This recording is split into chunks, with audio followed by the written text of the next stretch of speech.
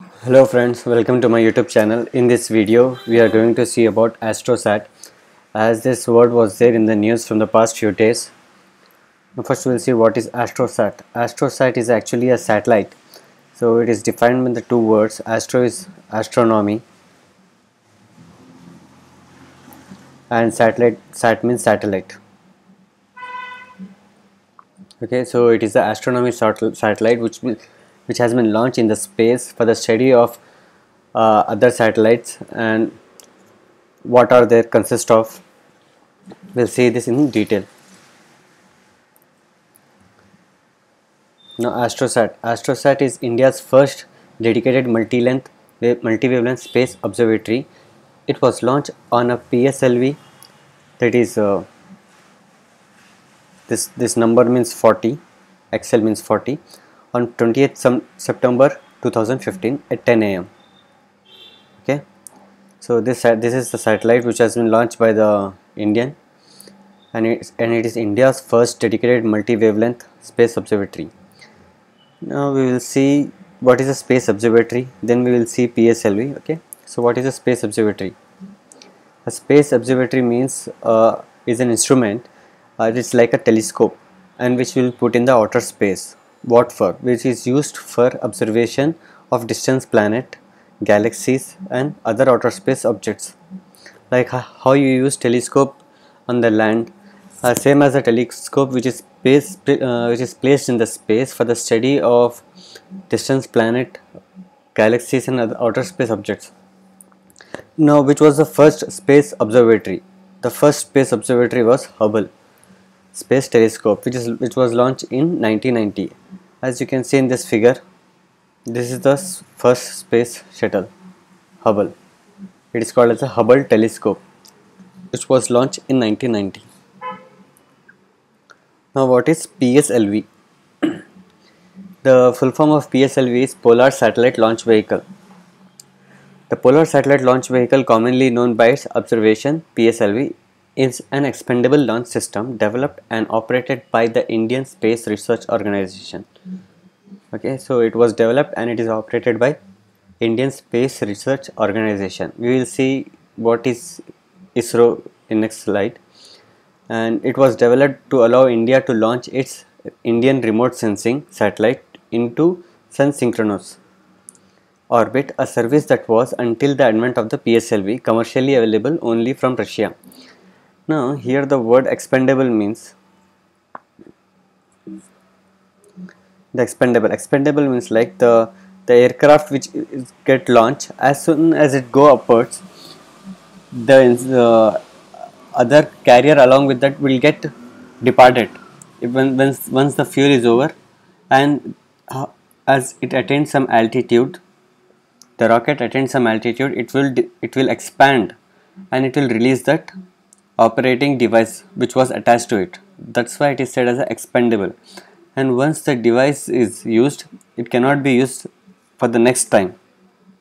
Okay, so this PSLV is the launching vehicle which is used to launch satellites.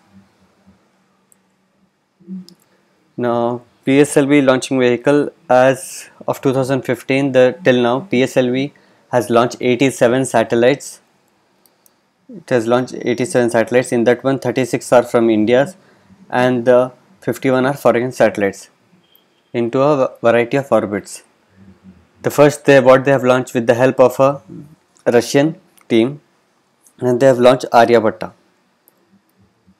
And now we'll see what is Isro. Isro stands for Indian Space Research Organization. It's a space agency of the Indian government, headquarters in the city of Bengaluru, and it was formed in 1969. Till 1962, another research organization was there, which was formed by Jawaharlal Nehru. But in 1969, Isro was found. And the first satellite which they have launched was the Aryabhatta with the help of Soviet Union.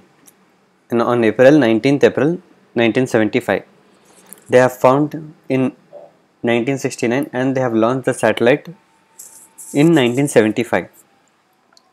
Till now they have launched around 87 satellites In that one, 36 are Indian and 51 are foreign satellites.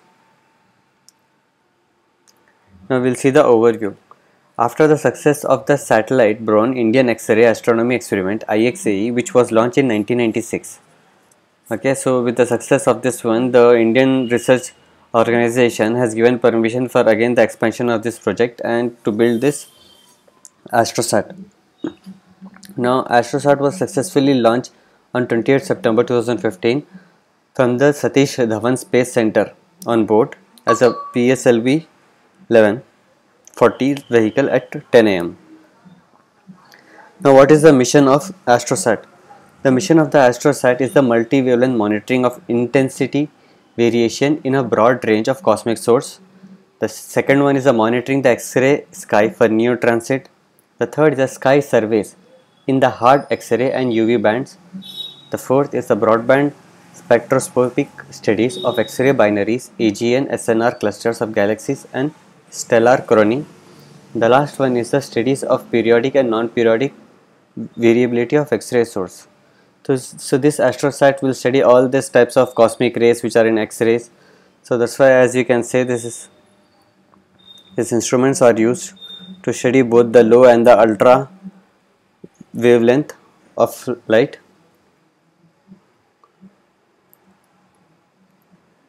Now we'll see in detail what is there on the satellite. So as you can see here, this is the UEIT. This is UEIT is the ultraviolet imaging telescope which is used to measure the ultraviolet imaging. And the next one is soft X-ray imaging. This instrument is the soft X-ray imaging. Okay, for low bandwidth. And here LAX PC is the instrument which is used to study high bandwidth. It is also X-ray instrument. The CZTI is the cadmium zinc telluride imager. Okay, and this is the SSM, which is a scanning sky monitor. It will scan the monitor. And this is charge particle monitor, which is present here. It is used to load, to give power to all this instrument. That's why it is called the charge particle monitor, and it also control and monitor all the procedures of this satellite. Okay, so this is a brief video of Astrosat. If you like my video, please press like, share and subscribe. Thanks for watching.